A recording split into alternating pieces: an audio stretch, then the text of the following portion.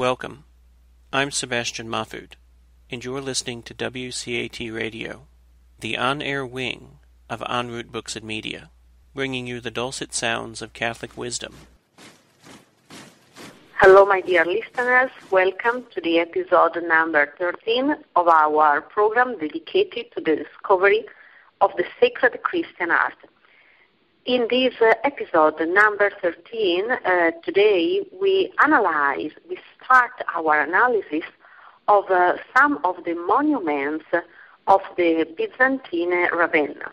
As you know, Ravenna is the marvelous city in the central Italy, the city that in the past episode, the episode number 12, I called as the second Byzantium, the second Constantinople. In the past episode, the episode number 12, I presented a list of the monuments in Ravenna, and in particular of the monuments in the Byzantine Ravenna.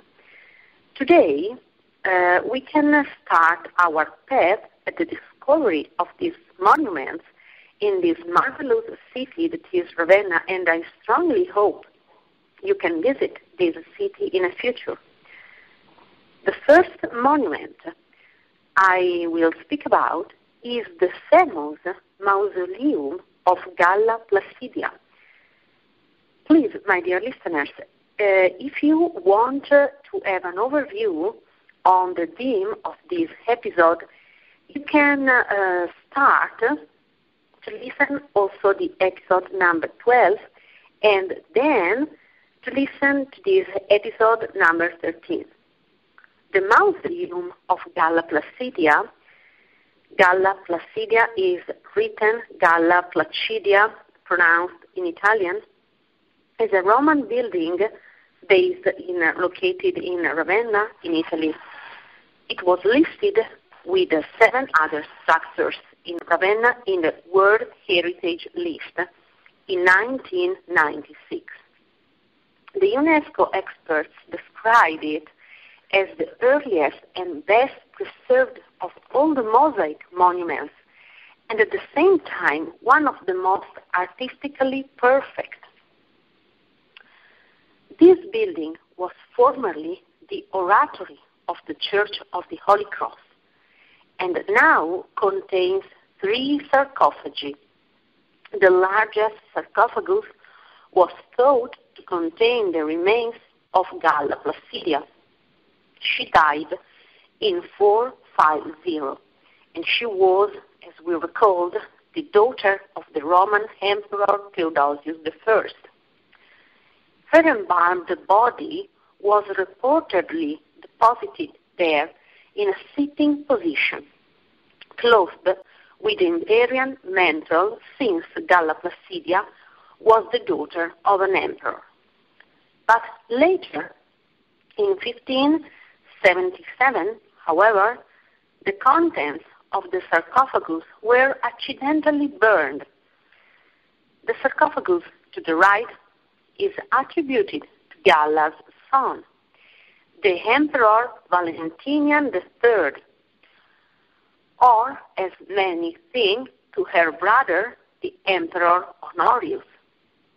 The one on the left is attributed instead to her husband, that was the Emperor Constantius III. The building is not currently used as a mausoleum.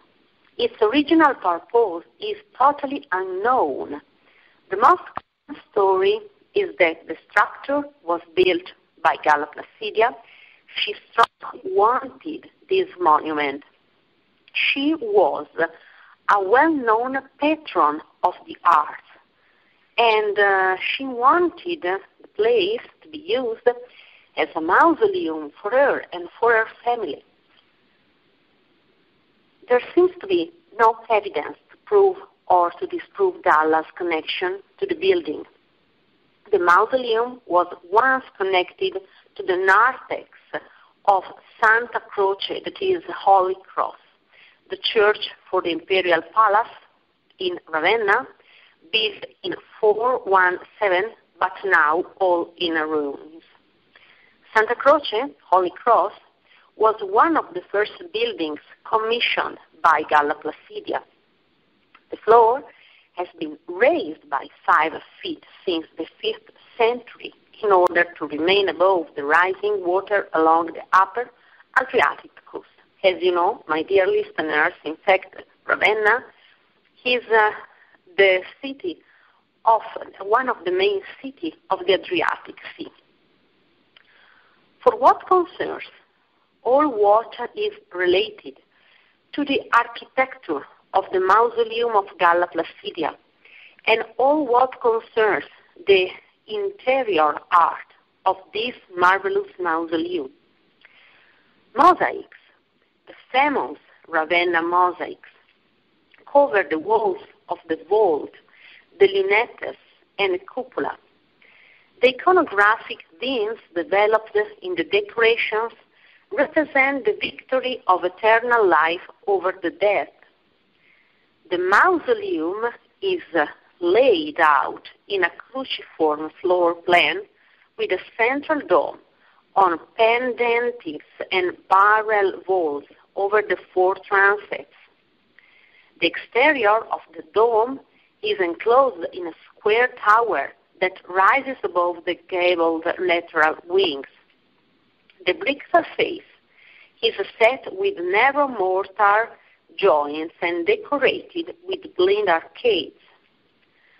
The interior of the mausoleum is covered with rich Byzantine mosaics, and light enters through alabaster window panels.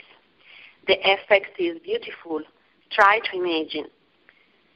The inside contains 2 famous mosaic lunettes, and the rest of the interior is filled with mosaics of Christian symbols, and in particular of apocalyptic symbols. The central base upper walls are decorated with 4 pairs of apostles, including St. Peter and St. Paul, acclaiming a giant gold cross in the center of the dome against a blue sky of stars. This is one of the most famous mosaic in Ravenna. Symbols of the 4 evangelists float among the clouds. The other 4 apostles appear in the barrel walls of the transepts. The lunette over the north entrance shows a mosaic of Christ as the good shepherd, tending his flocks. He holds here, in this representation, he holds an imperial staff joined to the Christian cross, symbolizing the combined earthly and heavenly domains. The lunette over the south wall is thought to depict St. Lawrence standing next to a flaming griderion. On the opposite side of the griderion, a bookcase is shown with 4 books, each inscribed with the name of an evangelist. We can say that the art historian Gillian Mackey argues that this panel represents the Spanish San Vincent of Saragossa, rather than the Italian St. Lawrence. Gillian Mackey cites Galla Placidia's connection to Spain. In addition, St. Vincent of Saragossa was martyred by drowning at the sea, and Galla Placidia, with her children, had been delivered from a shipwreck.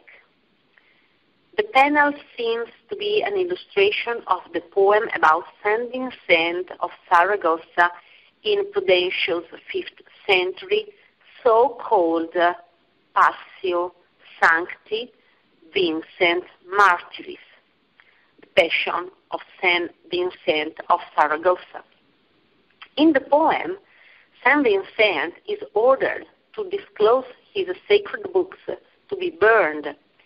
This explains the cupboard containing the Gospels, which has no satisfactory explanation in the story of St. Lawrence. I can say that I accept this position of the art historian Chilean Mecchi. I can say that I found it as a very deep analysis and acceptable analysis. The other representation is the representation of the Good Shepherd. The lunette of Christ as the Good Shepherd over the north entrance of the mausoleum of Galla Placidia is representative of Christian art at this time period that was the time of the late antiquity. Christ is being depicted as more regal than prior depictions of him as a good shepherd. And you know, my dear listeners, we spoke about the first representations that are in the catacombs, especially in the catacombs in Rome. Rather than carrying a lamb over his shoulder, Jesus sits amongst his flock, hallowed and robed in gold and purple. The mosaic represents a transition period between the naturalistic depictions of the classical period in art history and the stylized representations of the medieval period. The forms still have a three-dimensional bulk, but the shading, such as in the folds of the robes, is less refined than in the past, and figures are not very grounded. Elements of realism have been sacrificed for a focus on the spiritual elements. This is all what concerns our analysis of the mausoleum of Galla Placidia. The second monument I want to speak about is the famous mausoleum of Theodoric.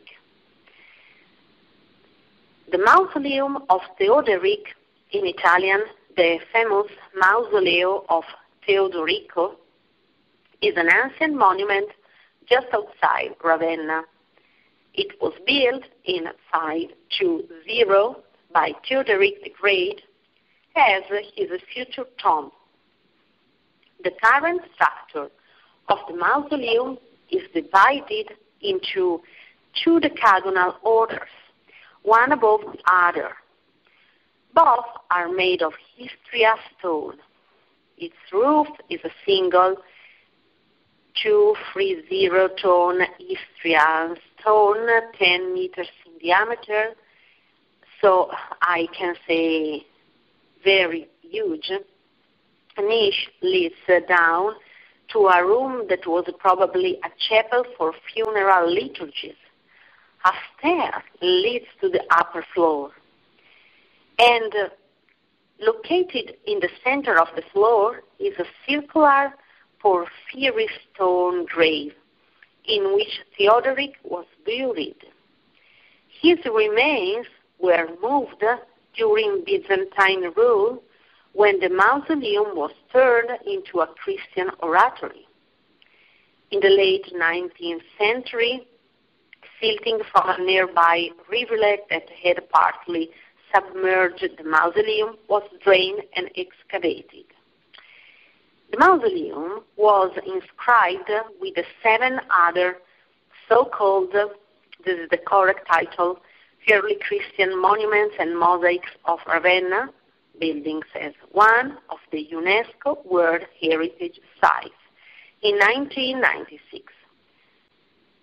According to what we call the ICOMOS evaluation, and I quote, the significance of the mausoleum of Theodoric lies in its Gothic style and decoration, which owe nothing to Roman and nothing to Byzantine art, although it makes use of the Roman stone construction technique of opus quadratum, which had been abandoned 4 centuries before, and in the fact that this mausoleum is the only one surviving example of a tomb of a king in this period, because Galla Placidia was not a king, she was the daughter of a king.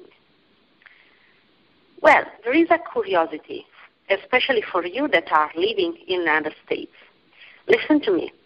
An approximate replica of this tomb was constructed in the USA in 1925 when the Taplin George Dam was constructed north of Fergus Falls in Minnesota.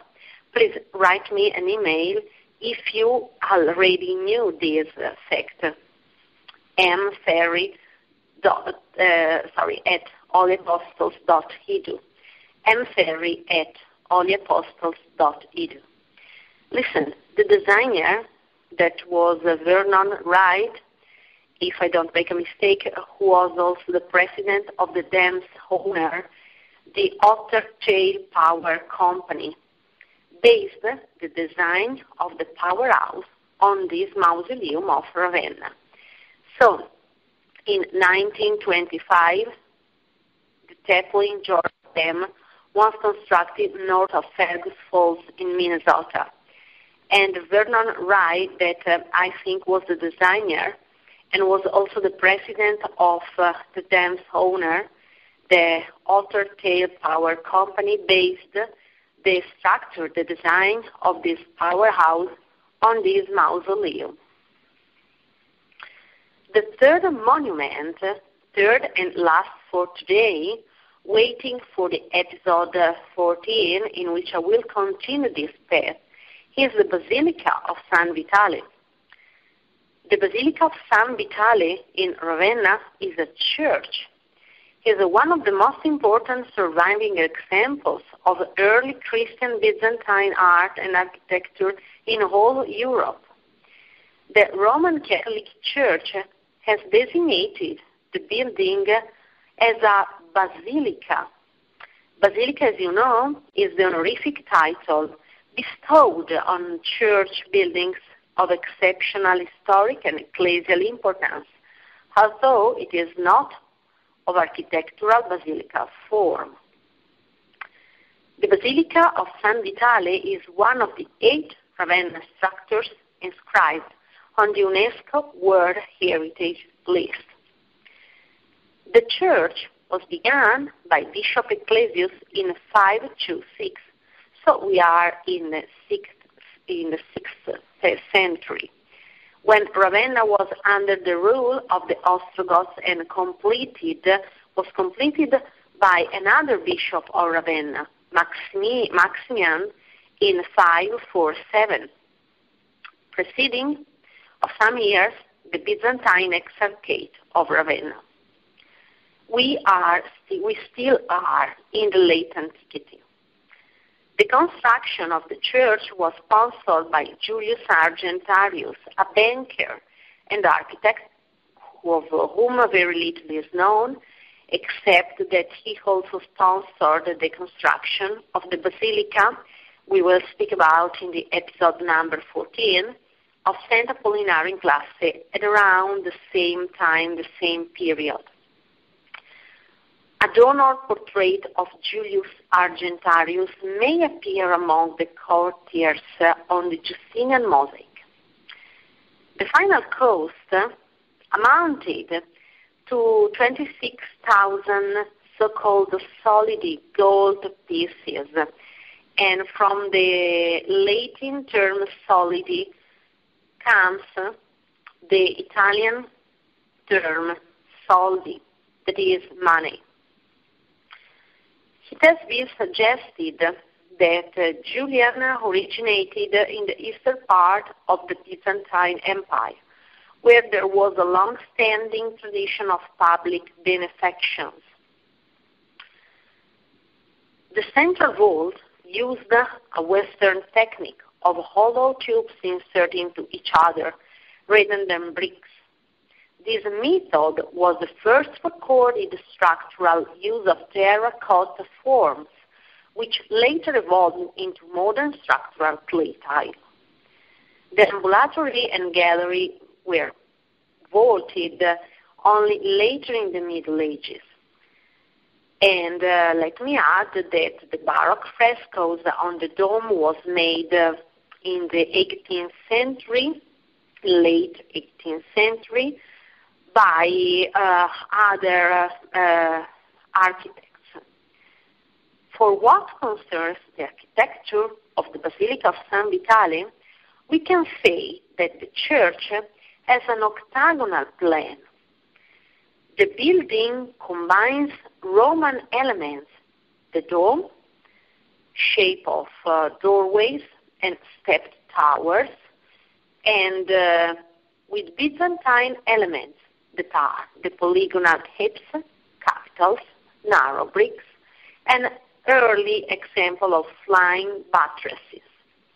The church is most famous for its wealth of Byzantine mosaics, the famous Byzantine mosaics of Ravenna, the largest and best preserved outside of Constantinople. And this is the reason why, as you know, my dear listeners, Ravenna is called the second Constantinople, the second Byzantium. The church is of extreme importance in the Byzantine art, as it is the only major church from the period of the Emperor Justinian I to survive virtually intact to the present day. Furthermore, it is thought to reflect the design of the Byzantine imperial place audience chamber, of which nothing at all survives. The bell tower has 4 bells, the tenor one dating from the 16th century. According to legends, the church was erected on the site of the martyrdom of Saint Vitalis. However, there is some confusion as to whether this is the Saint Vitalis of Milan or the Saint Vitale whose body was discovered together with that of Saint Agricola by the Bishop Saint Ambrose of Milan, discovered in Bologna in 393. But remember that Bologna is close to Ravenna. For what concerns the mosaic art here inside in the Basilica of San Vitale, the central section is surrounded by 2 superposed ambulatories in the Basilica of San Vitale. The upper one, the matrimonium, was possibly reserved for married women. And from matrimonium comes the term in Italian matrimonio, that is wedding for us.